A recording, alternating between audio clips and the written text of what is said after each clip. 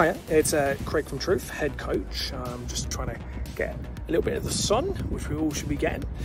So, quick video today. It's more to do with questions that I've been sent or I often get asked. And I thought it'd be great to tackle right now in a quick video.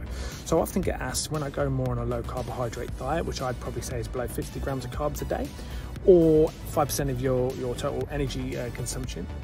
Where am I going to get my energy from? Which is a great question. Now, I'm just going to quickly break down a few things so you sort of get it, all right?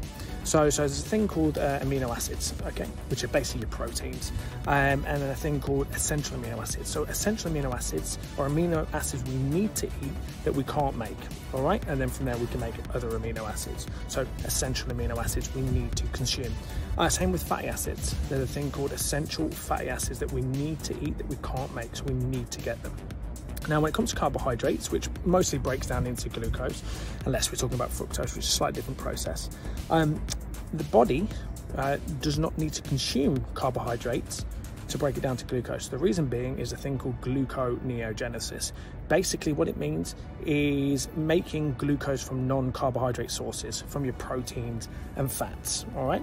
So glucose, carbs aren't essential. Your body can make them if you get the other materials, all right?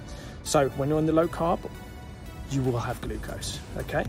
Hopefully that makes sense, and then keep training hard. Thanks. Also, I'll be doing my webinar on Wednesday, next Wednesday at 11 AM, so hopefully you can join, and if you've got any questions like what I've just gone over now, pop them to me, all right? And I'll try and do my best to answer the best I can.